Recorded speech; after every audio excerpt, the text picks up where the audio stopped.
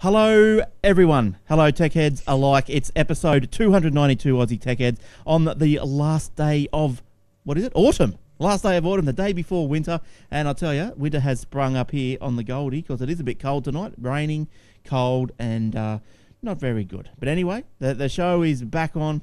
I'm back on deck. Good stuff.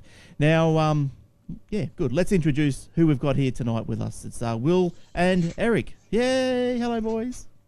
Hello, mate. Evening. Hello. So what's been going on with you guys? Will, what's been happening? Anything? Well, I missed. Doesn't look you like guys it's too last cold week where you are. Yeah, it's lovely and tropical, and I'm sitting on my front deck having a whatever it is you have wherever I am. And you're also Sorry, lying. Liar. Only a little bit. Yeah, so I missed you guys last week because when you decided to record Friday. Tech Heads, I was at work. Some of us, have to work occasionally. That's right. Very occasionally. So, but on the upside, nothing's really changed. My life is still pretty much exactly the same. Same here. Eric? Same old. Something. We had a bit of a drama during the week, but that's not for this show. I'll tell you that off the air. Okay. So dramas down in Sydney, tropical paradise in Inala. Where I don't know. Ipswich. Sorry. And I don't know. It's not exactly been tropical. It's been relatively mild for this time of year, but we had 0.1. I think it hit twice last week, so it has been getting cool. But yeah, that's pretty cool.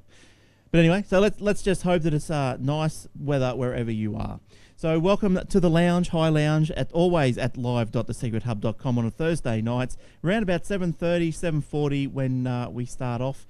Now, you can also watch the videos of the show, if you wish, on youtube.com/The Secret Hub. You can call in live. If I see the Skype jumping up and down, just call Aussie Tech Heads.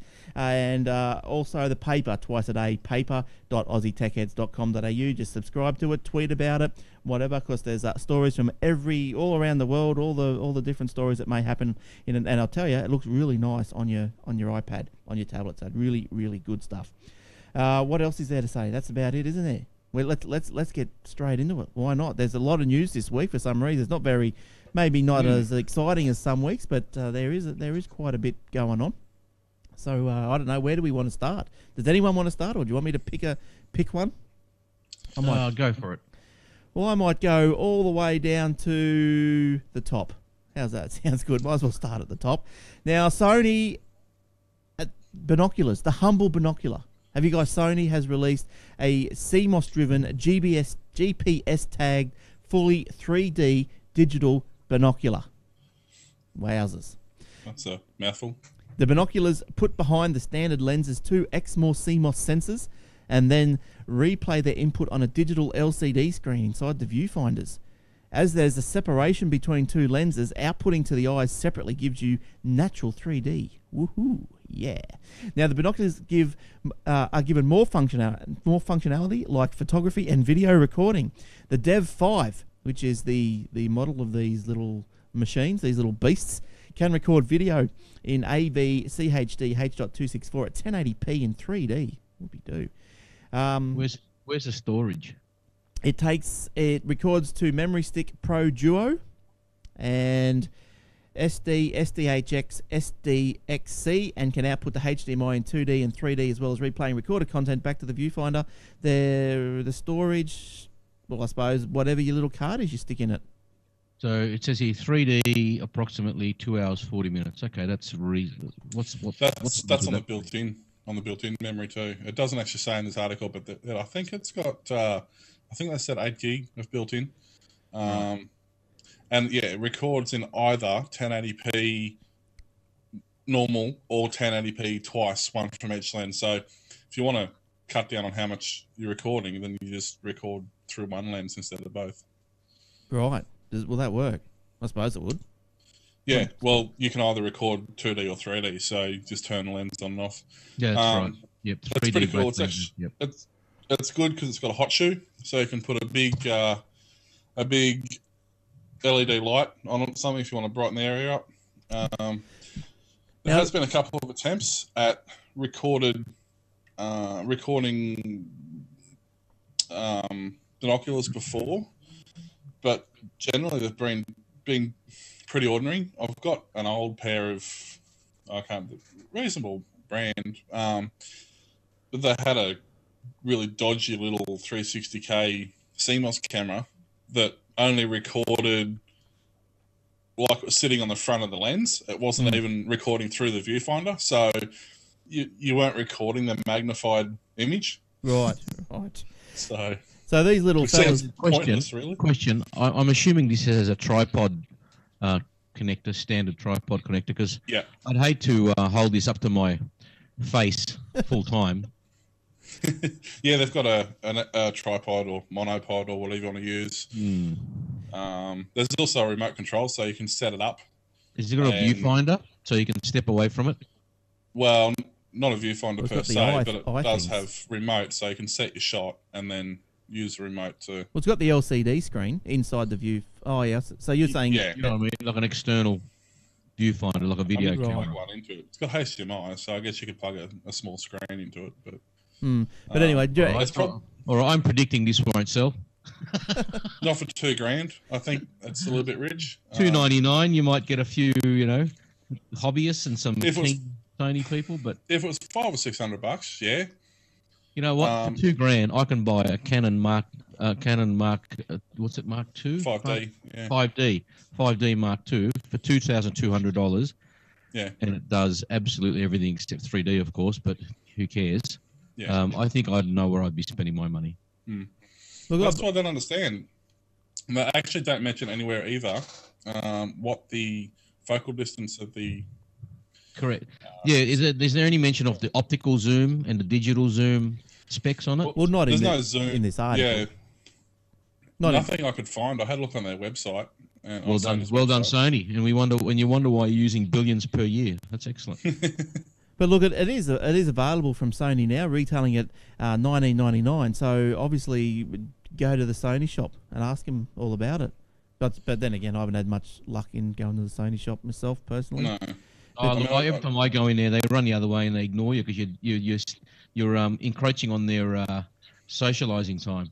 Yeah, you might want to. I found that up here. That's what I mean. I found that up here. The same. And this happened to me about 4 years ago, and I haven't been back to the shop since. I was looking to buy two Sony Bravia 40-inch TVs, and he ignored me. So I thought, okay. So I went up to JB Hi-Fi and got it from them. Well, I did exactly the same thing. I went in there to buy a Sony Handycam, the one that I use, and got Jack, right? No, I asked questions, no answers, just sort of, maybes, yeah, I think so, maybe, nah. So I just went, all right. So I went to JB, got it cheaper anyway. So yeah, exactly. Yeah, but anyway, I don't know what's going on with them, but... I'm just on their website looking. It doesn't say anything more. It actually has less information on than that article had. And there's no optical. There's no optical. I'm on here as well. And there's no optical. There's nothing. It's got no information at all on it. All I've got is the megapixels per still, megapixels depending on size, recording length if it's 2D or 3D. I love the fine print though. It says prices may vary for the same product in a different color. Right. Oh, Jesus Christ. Good story. All right. You can have anyone. The black one's $19.99, but if you want a different one, that's going to cost you $5,000. We've got to go out the back and paint about that. Yeah, we've got to go on liquid paper all over it, so that's time and effort. That'll be an extra, $200. And prices are subject to change without notice. Thanks for coming. All right, well, let's move off that thing then. Now, because I saw that I think Eric had a tablet story, and I've got a tablet story. Well, you do your tablet story because I got excited about this tablet story, even though I think Ruslan Kogan is a bit of a... Well, I won't say what he is because he might listen to this. Everyone listens to this. Of course he's listening. Yeah, everyone listens to this. 6,000 downloads a week, can't beat it. Now, Mr. Kogan has brought in an Android 4 tablet. What's that ice cream sandwich, Will? Yep. From $179 for the 8 gig and $199 for the 16 gig. The specs are pretty good. Camera's a bit dodgy. 2 megapixel front and back. probably go. You could probably go a little bit better on that. 1 gig of RAM's pretty good. Yeah, 10 that's inch actually screen. the camera's a typo. It's actually a 2 meg on the back and 1 meg on the front. Oh, so it's worse. But I mean, you only use the front camera for video conferencing and stuff, so that's fine. Yeah, but 1 meg, I don't know. I'd want to get a bit. Well, that's just me. But anyway, it's not a Retina display. It's only 1024 by 768, so that'd be equivalent to an iPad 2, I'd imagine. Yeah, it's. I mean, that most phones, which is fine. That's right. They've listed the battery life as 8 hours. I doubt if it'll be 8 hours. It'd probably be closer to 6. I do like the. Well, it's 1.2 gig processor, so that's just on the acceptable limit. But I like the multi-touch. It's one of the, for the price of the tablet, it's almost impossible to find anything even remotely the same price with multi-touch.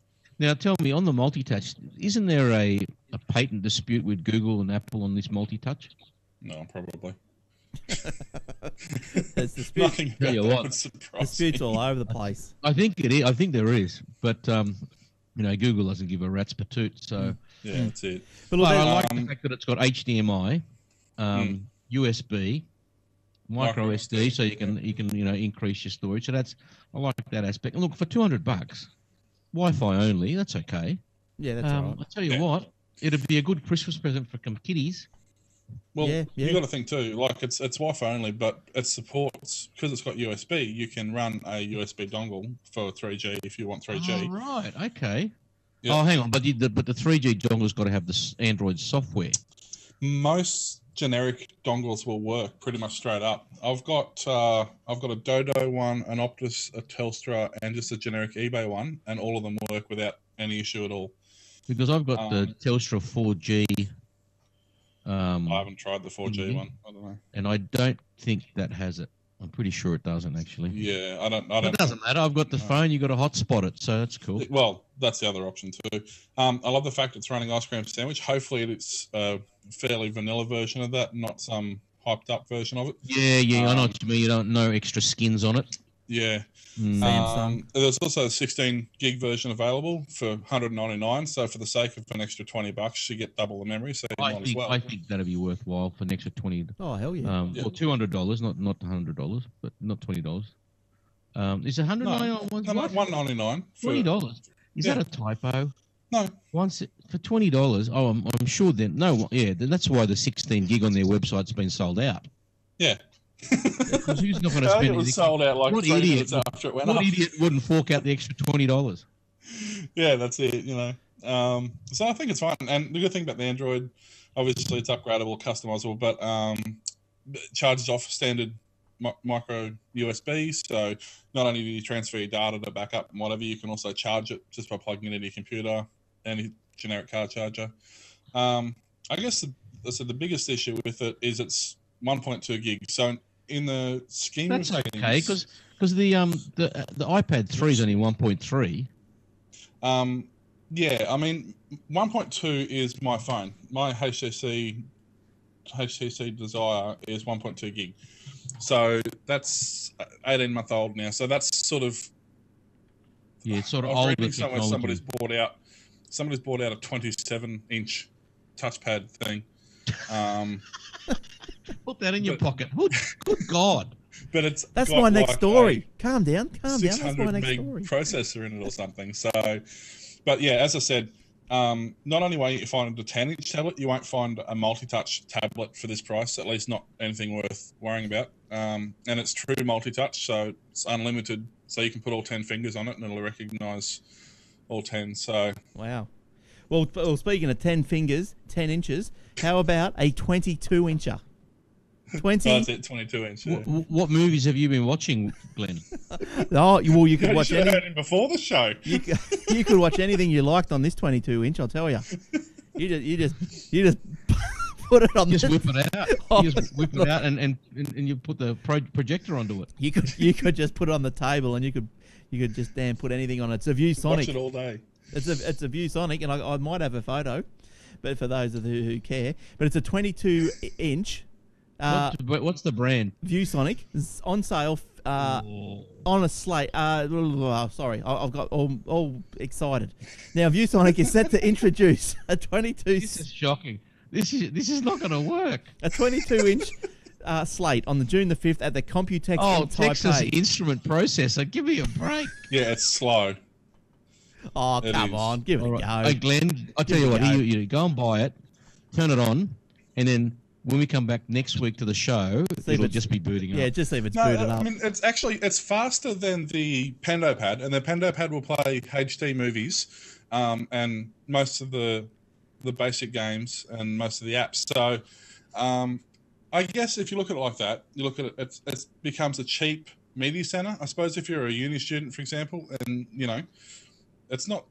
You've got the price in front of you there, Glenn, but it's not that expensive. I just get to freaking drop it. No, 21 inches. There's no price as yet. It just hasn't been released yet. But it's a 22-inch VCD 22 tablet. Will arrive packing a 21.5-inch Full HD display. As Eric said, Texas Instruments. I thought they died like 20 years ago. Are they still seriously? They will after make this. a lot of chips. They will after this. It's a 1 gigahertz dual core. Yeah. Powering the Android 4 ice cream sandwich, 1.2 mega camera, bit lamish. That's completely different specs to what I've got here for the same device. Well, this one might be updated. Will. Yeah, it could be. Mine's a week. The story I've got's a week old. So HDMI port with 3 USB ports. So there you go. And bearing in mind too that Android supports keyboard, mice, and things like that, so you can actually plug a normal keyboard and a normal mouse into it and use it like that. I mean, yes, it is a touchscreen as well, but if you didn't want to, you can use it as basically use it as a media center or a PC to some degree, I suppose. If it's only a couple $100, if it's $300 or $400, it's the same price as the netbook, and it's probably more versatile. Yeah, look, it's big. I don't think I'd like a tablet that big. No. Good luck reading a book on it. But it's probably something that you'd probably take in your briefcase to a meeting, would you? And so you could just sit it on a stand and just show your so people like just that. laugh so people could laugh at you and throw garbage. I don't know if you can see that camera I just switched to, but it's the same size as my laptop screen I've got sitting here. That's what I mean. But for me, it would actually be perfect because I could actually touch it, click and drag and manipulate from here. At the moment, I've got to run either a Synergy program or reach over here to use the keyboard and mouse. So, I mean, I think it definitely does have a You're going to have to move. You get that tablet. Where are you going to put it? You're going to have to move. I'll put it on top of my other monitor up here because I've got. I don't know. You Velcro it and hang it around your neck. I can go vertical. I've got plenty more room. That's what will happen, isn't it? They'll put these on two. They'll get 2 of them on a string, like in the Apex, and people down the street will wear them like the end of the world is nigh. One on the front, one on the back. You love the gang. The gang that got the big clocks. They have the big screen. You can do the portal thing and have one on the front and one on the back, and have the other one displaying the other one's camera. So it's like you're looking straight through. There you go. Very good, Will. Very good. Oh, very good. You should pitch that to an ad agent, some idiot ad agency who'll go for it. And go, good idea, mate. Then they'll make the ad outside an Apple store. They'll do one of those. Remember that ad they did with hey dude, I need my creativity. Dude, you're a barista. Yeah. That's it. All right, so that's what's going on in tablets. All right, 2 products that's not going to sell. What's the next product? Okay, well this one. Well, actually, you've got one that I've never liked, a BlackBerry story. Do you want to go on with that one? Oh, look, this is we're talking to things that don't sell. This is the death of BlackBerry. BlackBerry maker Research in Motion has hired a team of bankers with a B. That's it. To help weigh its options as this business erodes in the faces of an exodus to iPhone and Android smartphones. You know what? Bankers are probably the last people you should be calling to get ideas about how to resuscitate your business, because they're good money people, but I don't know if they're very good ideas people. Anyway, RIM issued a dire warning about its business Tuesday, saying it is losing money for the 2nd consecutive quarter and lay off a significant number of employees. Yep, that's finished. RIM made no mention of selling the company, but there was some rumors a few weeks ago that Microsoft were going to buy it and put their Windows 8 on it. Oh yeah. Which is probably not a bad idea. Nah. Look, I just don't like the Because look, with RIM, keyboard. the hardware is fantastic, except for some people don't like the physical keyboard. Yeah, I don't They like make really good hardware. Look, solid, good hardware. robust. Yeah, very good quality really hardware, but their operating system is a piece of crap.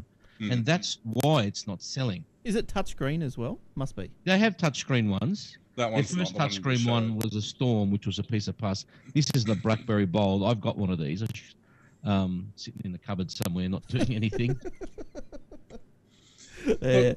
So it's very sad. They just didn't keep up with it. They took it for granted that people were never going to come in and challenge them. And 2007 is when it all started. Well, I think that everyone was resting on their laurels, weren't they? Nokia. They were included. Nokia as well. Yeah. Nokia's effectively bankrupt. Yeah, well, Nokia had like 90% of the market share at one point. That's right. Yeah. Yeah, that's right. It was between Nokia and RIM, really. But the amazing thing is, RIM still has 78 million users. But probably 77.5 million of those are business. Government. The government. Yeah. A lot of governments because of the security. Yeah, right. Well, yeah, that's it. The lockdown email and things like that. Exactly. Well, also, the Australian government only until recently were all on Blackberries. Yeah, okay. That's right. Yeah, because now they've authorised they're on iPhones now. They've authorised iPhones. They've done the security. They've added their own software to make it secure and all that sort of stuff. But but prior to, I think 4 weeks ago, Australian government was all BlackBerry. So as soon as they all go iPhones, how many? There's 100,000 users you're going to lose. Does Apple government? Does Apple work with like governments or businesses for that matter to create and modify the iOS? Yeah, as long as they pay them. Yeah. You don't modify the iOS.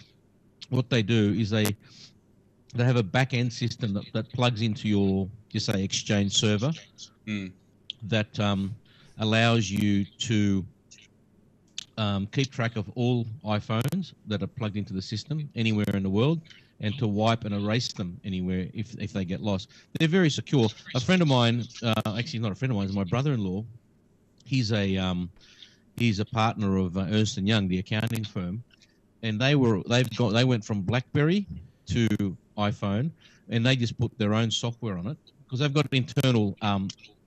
Apple gives you enterprises development licenses. Right. Yeah. And they help you develop in-house security and software and plugins and all sorts of things.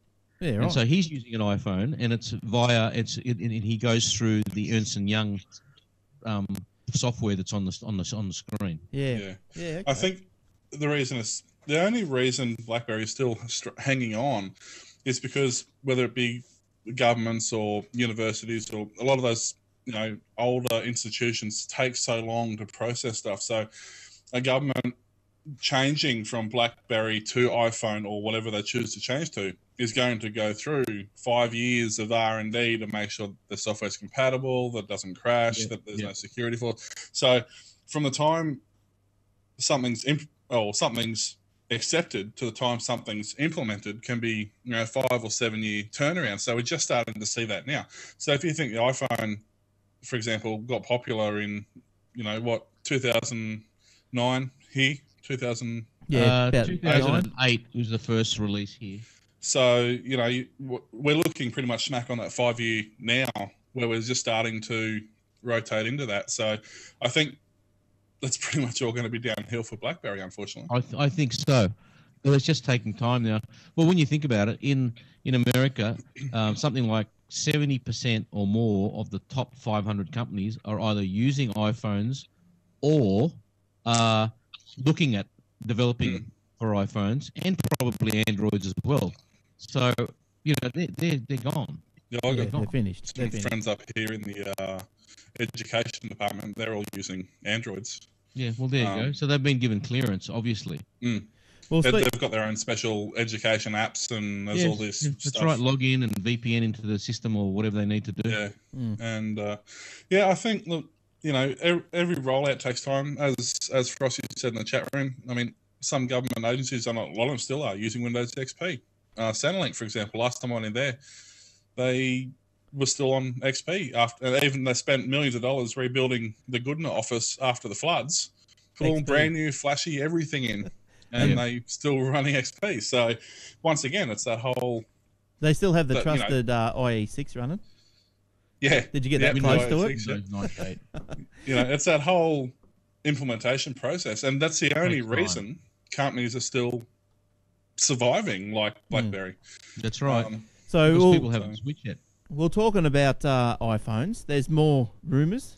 The 9 to 5 Mac has appeared to be.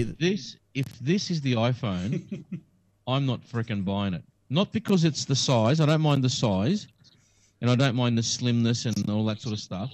But they have put the headphone under here. If that's true, underneath. Underneath, have they? Oh, really? Yes. Have a look at the pictures. There it is.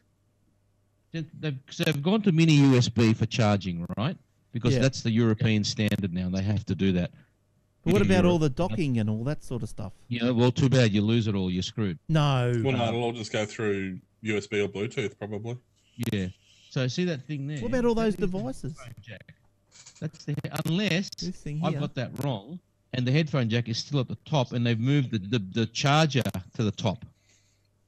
Yeah, well, I was going to say, if Sony's phone's got the charger on top of it, so... Well, it doesn't make any sense. See those dots there underneath? Those dots? They're the speakers and the microphone. Well, it makes sense for speakers to be on top. They speak when you talk. The speakers on the bottom. Oh, that's speaker. The microphone and speaker for the here and whatnot. Well, the current microphone, that's exactly where it is. So if you look at that, right? Yeah, it's different. It's a different different shape and different look, but they're on the bottom. So I'm thinking, well, they've done the same thing. They put it on the bottom, but now they put the headphone jack there. If this is right, I'm not buying it. Because how can you plug it in anywhere? Although, on a lot of the earlier Android phones that only had, well, mine's taped up because my case is falling off because I keep dropping it. But there's a headphone socket on top. But on the earlier ones, there was no headphone socket. They used the headphone socket through the USB port. So, of course, if the USB port was on the bottom of the phone, it also meant that your headphones so you can only, on the bottom of the phone. What about if you want to charge it and listen to it at the same time? You can't. You could. Yeah, there's a 2-in-1 adapter. 2-in-1. Okay. But it actually worked out well for me because I actually ended up carrying the phone upside down because I carried it in my top pocket a lot for the particular job I was doing. And I just carried it upside down in my top pocket. So it sort of didn't really make any difference, It drive me mad. Because they had the first iPod Touch had the microphone down the bottom, and it used to give me the shits. Well, the 9 to 5 Mac appeared. They reckon they're the first to publish that shot. The picture of it. The shape is fairly similar to the current iPhone 4 and 4S models, except that with a smaller dock connector, as we've been talking, and larger speakers. The site also told that the back is made from aluminium alloy, so it hasn't really gone into that the headphone jack is on the bottom or anything like that. But look, as with everything, these just are probably just mock-ups. You reckon? They're just. I hope so. I really do hope so, because I won't be buying it. But how many? Not buy it. Yeah. Do you reckon this could be the first failing of Jobs' demise? Tim Cook. Yeah, Tim. Could, if they've done this. Look, you know what? It's just I find it hard to believe that Johnny Ive would let this through. He's the lead designer. He would have gone, no freaking way, I'm putting it there. Look, they probably released it as a prototype just to hype up everything. Because isn't it? When's it going to be? Well, it'll be available in October, so they've got a few months. June or something next month, tomorrow. Oh, they'll announce it in June, but it won't be for sale till October. Yeah, so this is just all probably just hype building up to the announcement. Oh, you know what this could be? This could be a clever leak to get some feedback. Oh, gee, they're talking about it. Everyone's bagging this bloody iPhone, this earphone thing on the bottom. No. We'll retool and we'll make sure we won't bring it out like that. Yeah, I think by now they'd have to have that locked in. It'd be too late in the schedule, surely, to change all that now. No, not really. When you pretty much own Foxconn, you can do what you like. Well, that's true, yeah. So, all right, so that's good. So now what we're going to do now is it's time to have a little hear from Garth. So Garth has come in through the week, and he's done another little iOS review. Now this week, I think he's talking about an Apple app, of all things. Who'd have thought Apple makes their own apps? But let's have a hear, and we'll cross over and see what Garth's doing this week. Once again with you guys, and Garth's got another iOS app review. What do you got, Garth? Hey, Glenn. Tonight we're looking at Apple TV. No, we're not. What are we talking about? Yeah. We're looking at the remote. Remote. So, the iPhone. So, if you've got an Apple TV or if you've got your iTunes library hooked up to your TV or your stereo system, whatever, if you want to be able to control that library from somewhere else in the house, say you've got it playing through an Airport Express, the Apple, this is an app put out by Apple themselves. Yep. Okay. It's one of their own apps, and all it does, it's just a remote control for your iTunes library. Yeah. Okay. So let's have a look at a little screen grab here. So you're remote controlling your iTunes library, and you're sending it to any AirPlay device. Is this Pretty much, right? yeah. So the way I've been using it personally myself is hooking up my computer to my TV, the old MacBook Air, plug it into the TV, sit back with my iPhone, and I can control what's happening on the TV, what's happening on that through the iPhone. Nice. So play, pause, jump back. You can you can create playlists, Genius playlists. You can basically, you can control. It's just gives you the ability to control your library remotely. Okay. Yeah. So so you don't have an Apple TV, but I've got an Apple TV, and you should have this app. yeah, but everything's coming with the AirPlay now anyway. You can send anything, even within iTunes. You can send it to the AirPlay. Oh, you can AirPlay right from your iPad anyway. Yeah. Yeah. Oh, so you can't do the AirPlay straight from your iPhone? Well, see, I've got in this case, I've got my iTunes library going straight from my computer to my TV. Right. So rather than going over to my computer's hooked up to my TV, right? Yep. So rather than getting out of the couch and going over to the computer and pressing play, Right. I can press play from my phone. If I had that content, if I had an Apple TV, I'd have that hooked up to my. So you'd bypass the computer. I'd bypass the computer. That's right. Right. So this is pretty much just remote controlling your computer. Yeah. Or Yeah. anything else. Yes. Yes. Pretty much. So, but for me, it's useful in remote controlling my computer. That's right. Yes. Yeah. So anything on the same Wi-Fi network, basically. Right. Control iTunes to send music to AirPlay speakers. Control volume on each speaker independently. Use simple gestures to control Apple TV. Enter text with the keyboard. Control shared libraries on iTunes and the new Apple TV. So there's an easy thing. Then with your Apple TV, and you've got to try and do a search. You've got to do that whole arrow around and find all the different letters. Yes. Yep. To just be able to, type it in straight from the keyboard. That's right. That's right.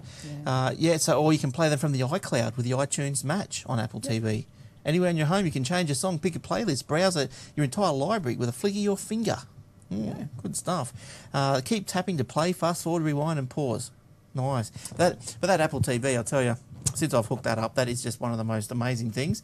You really love it, eh? Oh, I do. Yeah. Like I can just. One of those buggers. Well, I've got a TV right just in my office where I'm just across from me. I can sit here. I load up the iTunes, and I can send it to the Apple TV.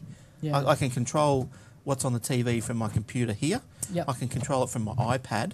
I can re-display whatever's on my iPad screen to the Apple TV. To the Apple TV, yeah, that's beautiful, isn't it? Yeah, which I've also worked out, which I can also now. I've got the Windows Media Center inside, recording free to air. Right, then it's getting stored on the server. Now I've got this application for the iPad that I can view it on the iPad. Right, the Media Center recording. And then you can chuck that on. And then I can Apple just TV. chuck it to the Apple TV. Yeah. It's all working. So integrating that sounds is pretty complicated, amazing. but it actually just works, right? It does. It just works, and it is great. It is great. But anyway, so what's that one? That one is the remote. Just do a search for remote. That one is a remote, and it's free from Apple. Free from Apple, yeah. Good stuff. All right, we'll see you next week. Good night. Thanks, Garth. All right, there we go. The remote. Good stuff. Now, well done, Garthy. you can see Garth's reviews just in their individuality or singularity or whatever the word is. So, if you go to the AussieTechheads.com.au webpage. Borg? A what? A Borg? Borg. Yeah, in the singularity. So yeah, so his reviews, they're up on the Aussie Tech Heads website if you want to quickly go back and check them out. Now, so that was good. Thank you, Garth. Now, Eric, I think you've got a Audible review. I do indeed. Would this be true? This would be true. Can you hear me? Yes. Yes. What are you listening to or recommending this week? I'm not sure if I've recommended this in the past or not. Hence the two choices. I don't think so. I looked at your choices and I don't think so. Okay. This audiobook is called Liar's Poker. Let me just scroll down to my notes. And it's written by a guy called Michael Lewis, who is also the author of Moneyball, which was turned into a movie starring Brad Pitt and a couple of other people. Right. Hopefully. Great movie. Fantastic movie. Go see the movie. Yeah. Seriously. Fantastic movie. Go and see it if you haven't seen it already. Especially for those other people. Especially with other people. Starring other people. Oh, it's great. So this book is about rising through the wreckage on Wall Street. This is about Wall Street in the 80s. And basically, Wall Street, the movie, was semi-based on this book. Right. With Charlie Sheen and Martin Sheen and Gordon Gekko. So it was semi-based on this book, and it is a good. I've read the actual physical book, the paper book on this. I read it years ago. Probably read it 20 years ago. And this is the audio book. If you like, I will share this screen. And there it is there. And here we go. All right. Tell me if you can hear it. Has it started yet? Yes. Not hearing. And double bluff. There we go. The code of the liar's poker. Whoop. Here we go. Go on. The hard part is reading the faces of the other players. The complexity arises when all players know how to bluff and double bluff. The code of the liar's poker player was something like the code of the gunslinger. It required a trader to accept all challenges. Because of the code, which was his code, John Merriweather felt obliged to play. But he knew it was stupid. For him, no upside. If he won, he upset good friend. But if he lost, he was out of pocket $1 million. No, John, Merriweather said. I'd rather play for real money. $10 million, no tears. $10 million. It was a moment for all players to savor. Merriweather was playing liar's poker before the game even started. He was bluffing. Goodfriend considered the counterproposal. It would have been just like him to accept. Merely to entertain the thought was a luxury that must have pleased him well. It was good to be rich. I think it's always good to be rich. Well, as they say, money doesn't buy happiness, but it buys a lot of comfort. And I think, have we lost everyone? I think we've lost Eric. Will? No, I'm here. Oh, sorry, I'm here. No, sorry. My microphone was turned down. I was muted. That's what I did too. No, you're right. Money doesn't buy happiness, but if I had a choice between miserable and poor or miserable and rich, I know which one I'd take. That's right. And you need just to put your camera back, thanks. And yeah, so that's good. So I'm still waiting for the Wall Street Money Never Sleeps to come onto the T box. Why wouldn't that be? The first one's there. The second one's not there. iTunes. It's on iTunes. It's on iTunes. Yeah, well, but you don't want to pay for it. Well, I've got a credit on the T box. Runs out in a month. Oh, it's surprising it's there. Yeah, I know. So am I. Oh, the other book to that is called Boomerang, which I've also got, which is, this is about the GFC in 2008. Yes, right. And Wall Street #2 with Money Never Sleeps is based also on GFC 2008, but not necessarily on this book. Yeah, okay. So that is also a great movie. Yeah, what the Boomerang? No, Wall Street #2. Oh, okay. Well, I haven't seen it. I haven't. You don't actually. I might. Hang on. I'll see if I've got it for you. Let me see. So I think I might have it. While Eric's looking there. No, I don't have it. Sorry, mate. I thought I did. That's all right. Look, I'm just about. I'll have to go down and borrow it from the damn video shop, old school or what?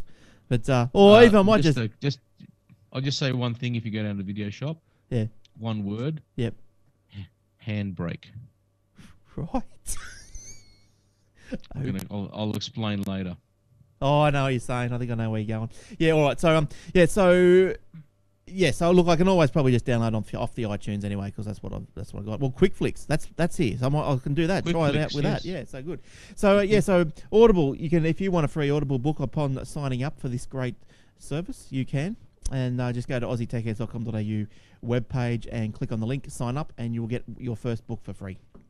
All right, good stuff. Now, where are we now? Now, I've got another story here. This was quite an interesting one. It sort of brings home the fact that people are out there and they do read your Facebook. So make sure that you... How would you actually log into Facebook? How could you ensure that your privacy is actually working? You know, your privacy setting. Can you log in... apart, if you get a friend to check your profile, that's no good because, you know, they're your friend. How would you check? What you do is...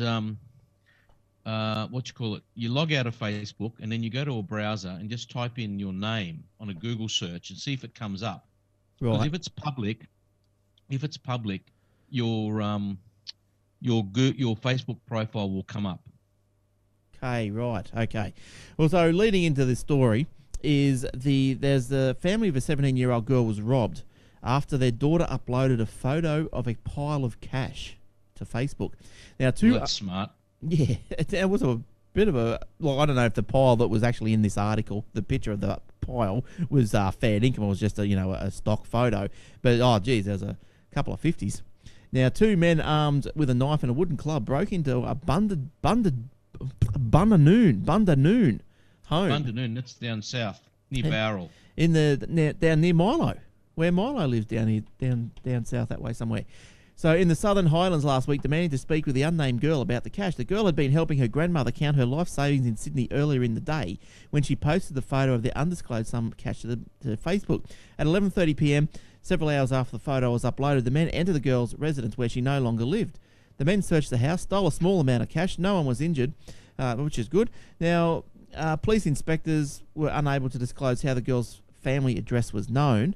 So that's probably another interesting little thing, unless she's put it up on the Facebook somewhere, but maybe it was an in-house job.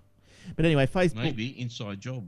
Yeah, but if anyone has any news about that, about the people who broke in, they're required or expected to go and talk to the police. There we go. That's our community service announcement. It would be much appreciated.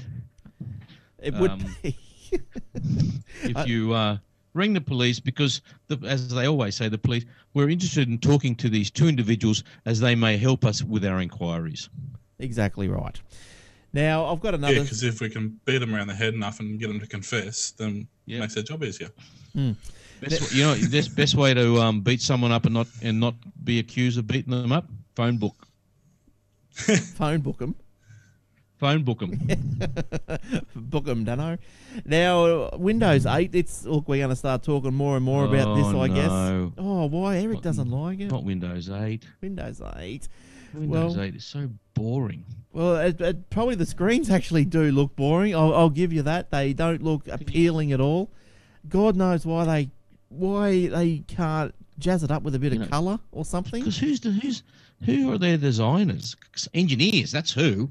That's the problem. It must be. Look, I've got a screenshot here for those on the vid. So what this story is all about is that the Windows 8's got a really fast boot, like 7-second boot. So if we'll see. This is if you've got an Optimum laptop or PC with SSDs and all this sort of stuff. But for the first time in decades, you will no longer be able to interrupt the boot sequence and tell your PC to do anything differently than what it was already expected to do. So how do I get into the BIOS? That's right. That's exactly right. Well, the BIOS you can still get into because that's separate. That's the boot. That's done on boot up. But from what I can gather, if you need to go to recovery mode or safe mode or something like that, you just put the CD or the flash drive back in and boot through it that way. Not touching it. So this is from the Windows 8 team. We have SSD based UEFI systems where the F8 window is always less than 200 milliseconds. No matter how fast your fingers are, there is no way to reliably catch a 200 millisecond event. The team has created failover behaviors which automatically bring up the boot options menu when problems arise during boot up. In addition, users will be able to reach to easily reach the boot options menu at any time they like, according to Microsoft. Instead of these menus and options being interrupt driven, they are triggered in an intentional way that is much easier to accomplish successfully. So what the hell does that mean? So that means that I suppose that there's, you can bring up the boot sequence or the boot instructions or whatever at any particular time, I guess. Like this screen here, we've got your options. Now I've got an advanced option screen. But as Eric said, play the video. Eric said, talk about boring. Play the video. Talk about boring. So look at that. My 5-year-old could have designed a better screen than that, for God's sake. It's like... That is shocking. 2 colours. It's like they were screen printing and wanted to save money. It's rubbish. Screen print, it's not even 2D, it's 1D. Yeah, get with it. But anyway, I do have a video from a nice young girl from Microsoft who is on some kernel operations or something like that. Now she's or video and audio, obviously. Now she's just quickly demonstrating how fast the boot sequence is, and if I can get that video up and going, we can have a look at that. Let's see if this works. Hopefully. Hi, my name is Emily Wilson, and I'm a program manager. Kernel platform. Today I'm going to show you how fast Windows 8 starts up. So here we have a laptop and the removed, so we know. Well, fortunately.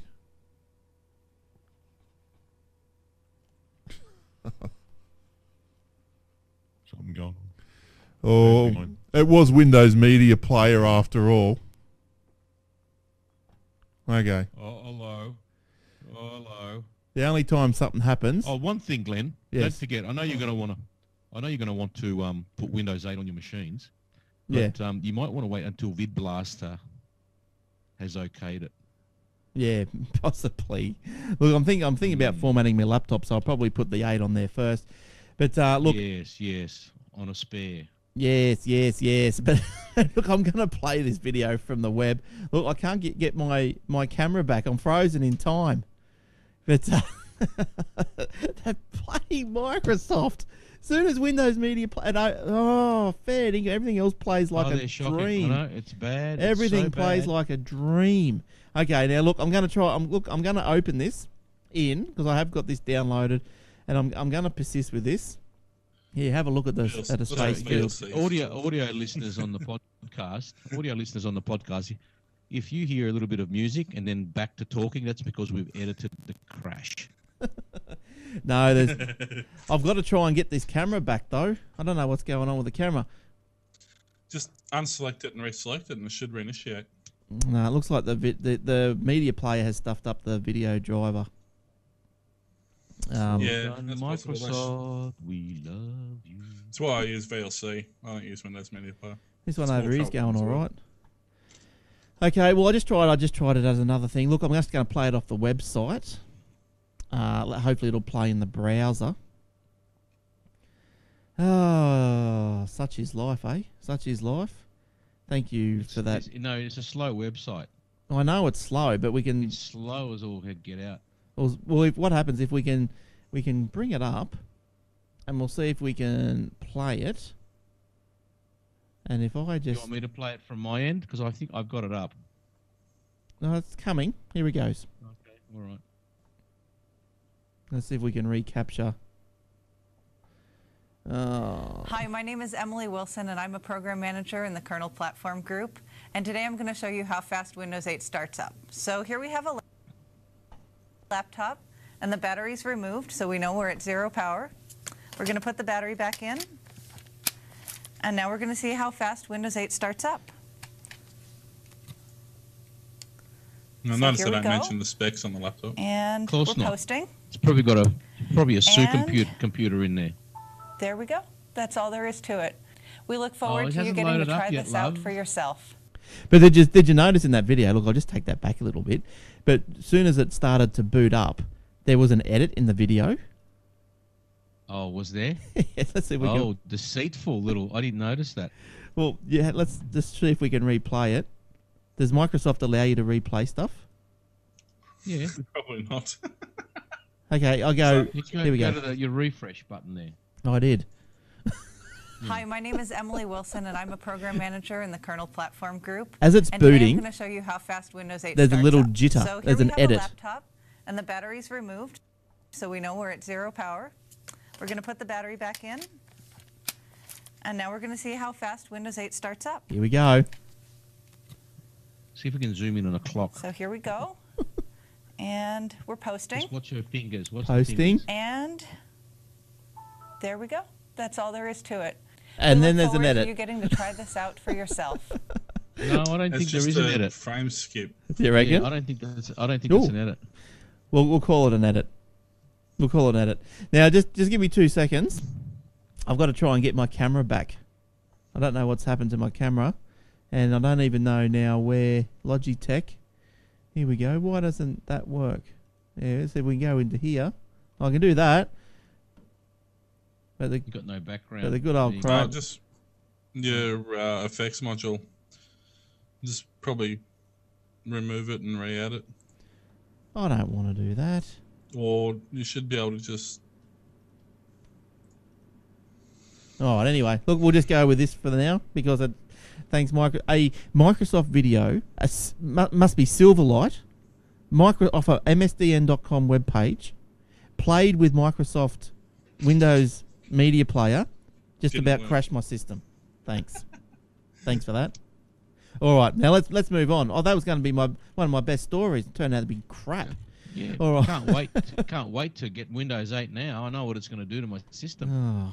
Now there's a few quickies here. Facebook's to buy out Opera. Facebook is planning to take on Google, Apple, and Mozilla in the browser war. There you go. Of course, the Facebook phones may be coming out, so who knows? HTC joins Facebook for their phone project, as we were thinking. Codenamed Buffy. The phone would be Facebook's third known attempt since 2010 to develop a rival Apple and Google device. More nails for BlackBerry, I think. And yeah, no, this one won't challenge BlackBerry. God, it's not going to help it. Who would buy a phone just because it's a Facebook? Oh, but it'd be more than that, though. It's not going to just be Facebook, surely. Yeah, I know, but what's going to have a big F on the back? F you. Now, yeah, exactly. Now, talking about phones, Telstra has leaked its HTC One XL launch. Video uploaded. Yeah, I love that. It leaked its own launch. I thought, yeah. Sure you did. So a video uploaded by Telstra yesterday, through the week, showcases the new HTC One XL smartphone and announces pre-orders are available via a URL. Now that URL has been taken down, but by now it's been put back up again. But they did preempt it. They had to take it down, but then they put it back up again. That's as bad as YouTube taking down all the Rickroll videos because AVG decided that they owned the copyright to it. Yeah, how stupid was that? They requested a takedown notice on Rick Astley's song, and since when did a virus company own Rick Astley's song? What a bunch of morons! Yeah. I'm down for 24 hours. It was just anyway, it's a whole other story. But sorry. So this new HTC One XL. It comes with the 4G compatibility and will launch in partnership with Telstra and its LTE network. The One XL is less powerful than its predecessor with a dual-core Snapdragon S4 processor. Snapdragon. When you can take the stone from my hand, you're ready to go. I want the next dual-core to be called Trippy Tucker. And I want it to be, yes, good idea. Pixie. Trippy Tucker. Oh, I saw Pixie. Oh, monkey. What about the opera? What about the software? What would you want that to be called next? What are they up to? Ice cream sandwich. What's the next one? Jelly bean, is it? Or stinky dog turd? No, it's got to be a dessert. It's got to be there. Yeah, stinky dog turd. What a creme brulee. So the One XL carries less memory with 16 gig compared to the One X's 32 gig internal memory. Telstra has announced the smartphone will be available for pre-order right now and is in store from June 5. Whoopie-doo. Woohoo. Now, let's just start going through some of these other stories because I've got some. Have you got any more, Eric or Will? Will, do you have any? Oh, what do we got? Because I missed last week's show, I don't know if you guys covered this, but did you cover the $53,000 a year for the Julia Gillard blog? You did? Yes, we gave that some stick. Yep. Yeah. We gave that some steamy dog turd stuff. We gave it some sneaky, dog turd 1.0. We gave that. Oh, I got some older stories, and I remembered that it was recorded on like Friday. So, I got one here about the not so much a problem, but a bit of an issue with Twitter. Apparently, you can't tweet a single word. Like, you can't tweet "get" something because it's a command. Going back to the old MS-DOS commands, "get" was a search term effectively. So if you type in Twitter, you type something like "get better," well, your "get" will come off because it thinks it's a command. So, but apparently there's a few of these implementations in Twitter. There's things like you can type set language followed by English, for example, or French or whatever to change it. You can type suggest and it will return a list of results. You can type stats followed by username to get some list of information. Oh, okay. There used to be a hack, and this is how the bots started to come about. We used to be able to type accept followed by a username, and it used to automatically accept you as a friend. So in the old days... dirty bastard. Yeah. So they've closed that one, but apparently they're leaving the get command like that because when you're using from a SMS standpoint, it actually activates another list of commands. So there's something to be aware of. If you send a message to somebody to say get bent, well, they're just going to receive bent. Yeah. What about if you say get, in the dirty word? They'll just get the dirty word. Now, let's go quickly over. Oh, Will, did you have any? I've got probably about two more. The only one I've got is about the smart German 16-year-old kid. He solved a Sir Isaac Newton's mathematical problem that's been unsolved for more than 300 years. Basically, he's just he was an Indian-born teen. What does that mean, unsolved? And he said he just solved... Hey? What does it mean? What does that mean, unsolved? Well, I'll tell you in a sec. Okay, sorry. Sorry. Just listen, Glenn. Listen. The Indian-born teen said he solved the problem that had stumped mathematicians for centuries whilst he was working on a school project. He won a research award for his efforts and has been labelled by a genius by the German media. But he puts it down to curiosity and schoolboy naivety. He explained when he was told that the problem had no solution, he basically didn't believe them. He's like, well, there's got to be a solution to the problem. So he pretty much got stuck into it for the term, and yeah, he's not only solved the what is it? What's the equation? Have you got it up there? Yeah, it doesn't actually have the equation, but it basically says Newton posed the problem relating to the movement of projectiles through the air in the 17th century. Mathematicians had only been able to offer partial solutions until now. And if that wasn't enough, he inadvertently solved the second part of the problem dealing with collisions of a body with a wall that was posed in the 19th century. So wow. This kid basically, out of boredom and nothing better to do during school, solved two 300-year-old. What? So no one else could solve them? Is this true? No one. Oh, I'm back. No one else could solve. No one else could solve them. They've been partially solved, but they're saying that basically now his solutions that he's solved are going to create massive changes in the field of like ballistics and things like that now. So he's basically altered the way, everything we knew about ballistics and projectiles and stuff like that, fluid dynamics, it's all changed. We've got more to work with. All right. Yeah, good stuff. Now, NBN, I got a little NBN story.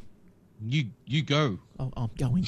Eligible users in Toowoomba have begun receiving installations to the network. Those in Tamworth will be allowed to apply for a connection this week. This is a wireless trial.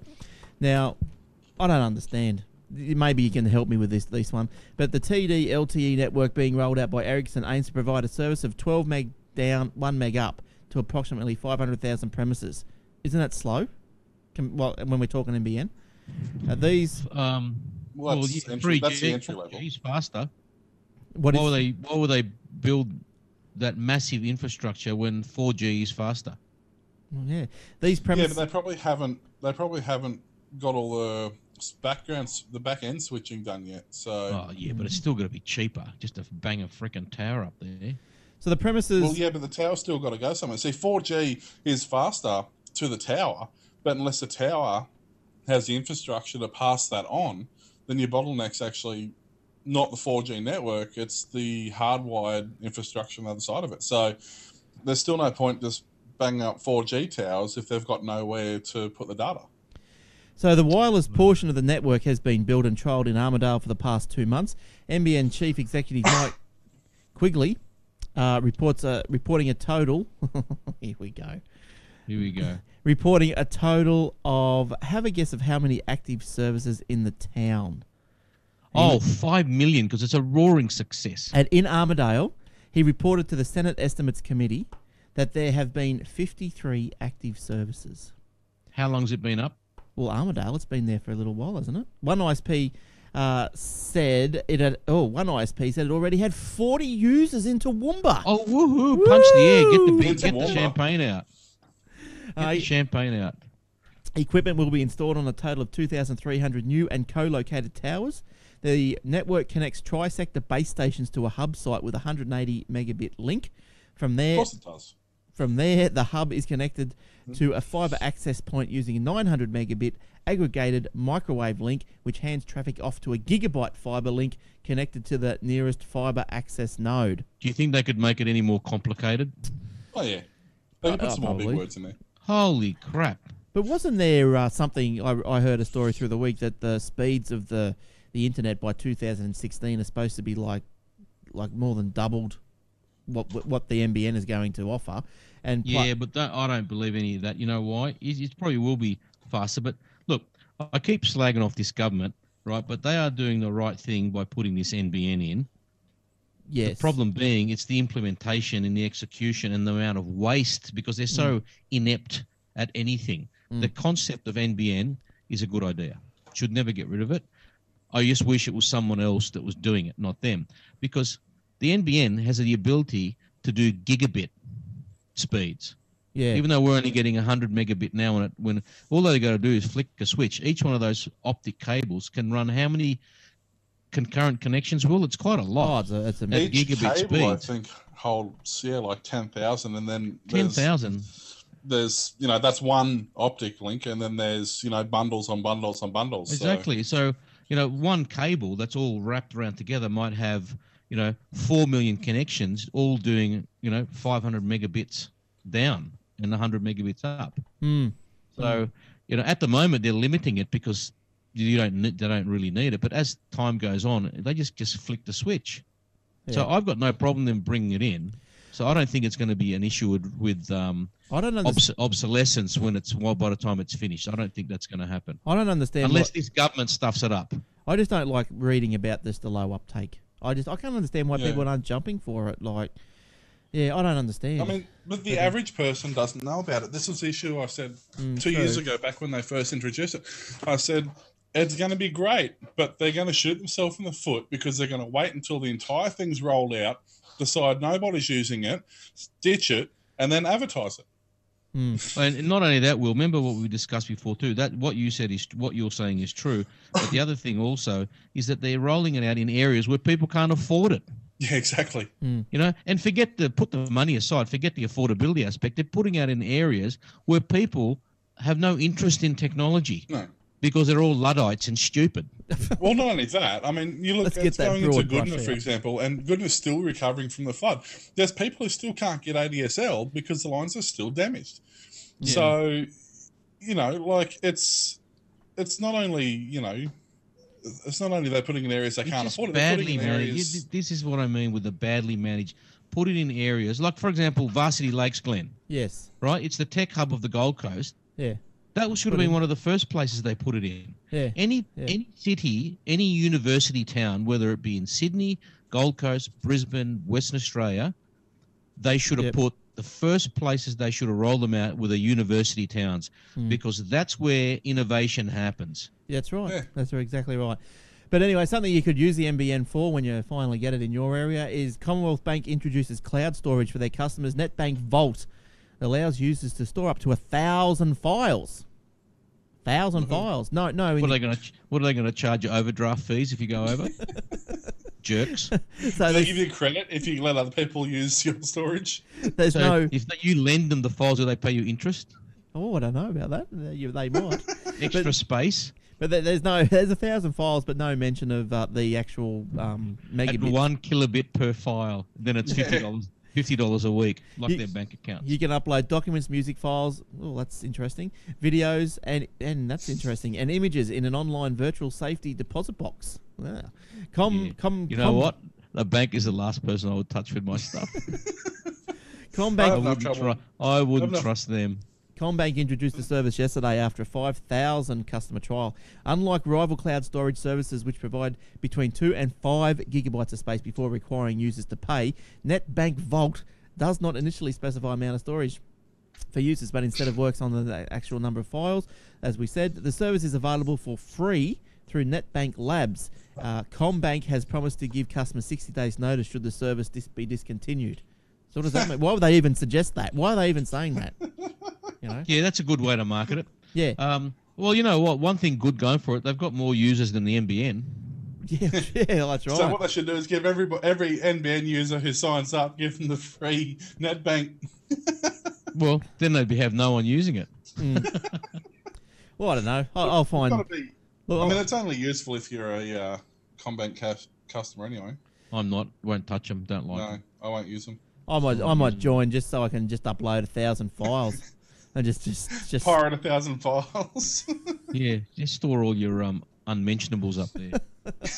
Now, Xero integrates payroll for Australian businesses. Now, Xero, I guess that's how you pronounce it, Xero. Yeah, Xero, I think it's called, or Dero, whatever you want. Yeah. Zorro. Oh, Zorro. Xero.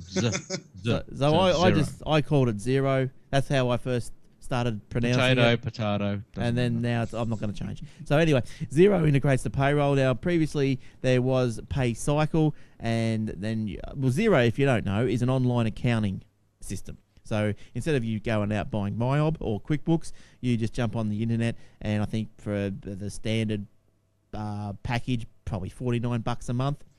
You can do your accounting online, which is quite good.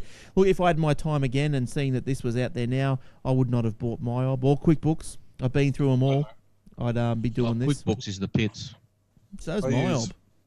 I use one called Trade Accounting. It's Android-based as well as Windows-based, and it does everything you need accounting software to do. And it's Milo's being funny. He put Coke Zero. So Australian use of the software. Oh, are you still here? Yes. Australian use of the software has skyrocketed, with local user base doubling in the last financial year to more than 16,000 customers, a lot more than the NBN, making up approximately a fifth of the company's 78,000 strong user base globally. Now, this is available around the world. Now, this is also another disappointing thing, though, is that around the world, the pricing is different. Once again, we are paying the most. It has to be. The exchange rate. Come on. But the excuse for Xero is that Australians are unique because we have a unique taxation system and that needs more work and blah, blah, blah. Well, that's true. Yeah, that's true. Yeah, but and you can blame the current government for that. But it can't be any more. The GST can't be any more complicated than no, VAT. it's not that. It's not just that, Glenn. The legislation, there is currently something like 20,000 pages of taxation legislation in Australia compared to the rest of the world, which is probably 1,000 pages. You're kidding me.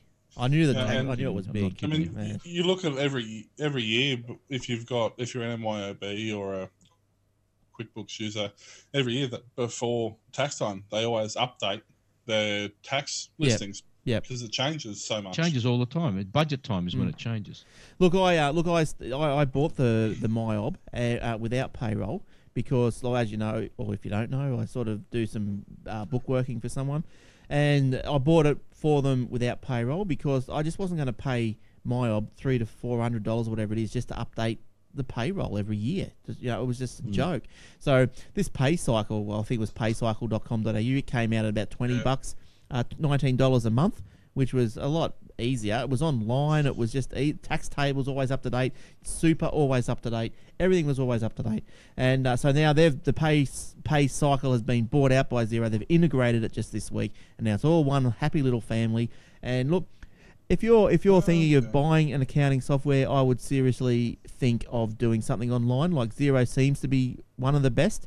There's other things out there that you can integrate POS, point of sale applications into Xero. You can import it into Xero, which would save you a lot of time, so you're not duplicating stuff. You want to get to a stage where you've got one database, and that's all. You don't want a database here and a database there and a database over there. You want it all talking together. So, but anyway, that's not an ad for them. I just got excited about it. Yeah, I was just looking on that website. If you change it to US dollars, it's $20 a month. If you go to Australian, it's $30 a month.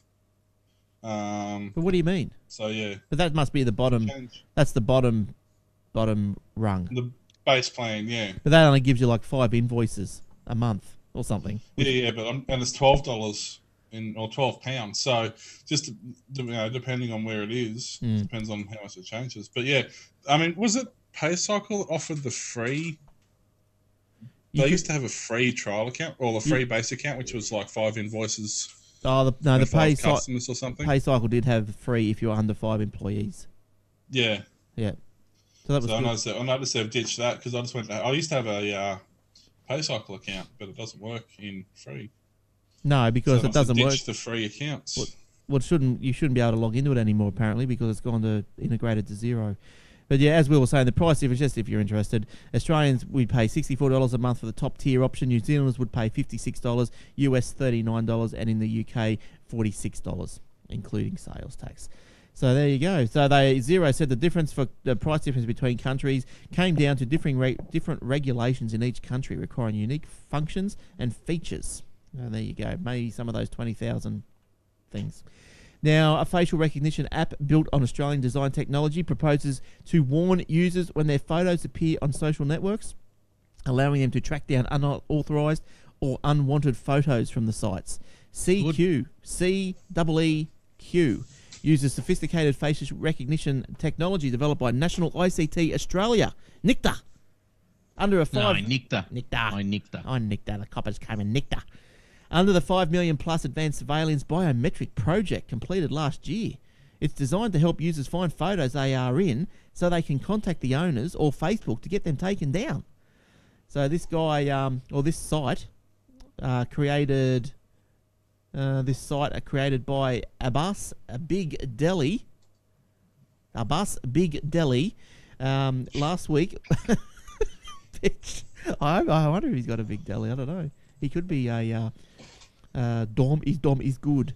Big Delhi last week pitched the application to Facebook to help raise capital. If the social network buys, it might mean the app would not be released for rival social networks. Now you can download a copy for free, the application, by registering on the Big Delhi's website. So just go and do that, and then they've got to send you an invite. So look, I registered. I haven't got the invite yet, so I'm not sure what's going on there. But look, that sounds like a fair income, pretty good little app, trace down if someone's uploading pictures of you. Like how many times you go down the street and you see people taking photos and you think to yourself, well, geez, I wonder if that's going to put me up on Facebook somewhere. Having my face plastered all over the internet's a common problem. I'm forever fighting, losing a battle with that one. Yeah, you're just too popular, Will. You're just too popular. Now the games. Who's this? Bloody Nintendo, I think it is. Nintendo said that the DS. Yeah, Japan arrests Magicon video game piracy suspect. So was one of 5,000. The games company said the case involved the sale of a kit designed to work with its DS handheld console. It said it hoped the case would discourage other legal vendors. Nintendo said police in the central Aichi region made the arrest. The case involves the sale of Magicon adapters which accept memory cards containing software. When plugged into the console's cartridge slot, the machine activates a special interface which then allows the user to select the program to run. Now they say, Magicon said, well, hey, this is just allowing the user to run software that they've created themselves. Yeah, good story. Although Japan outlawed the devices years ago, those found selling them did not face criminal sanctions until the end of last year. As a result, trade in the kit continued. Japan is not the only country to target the equivalent. It's all going crazy.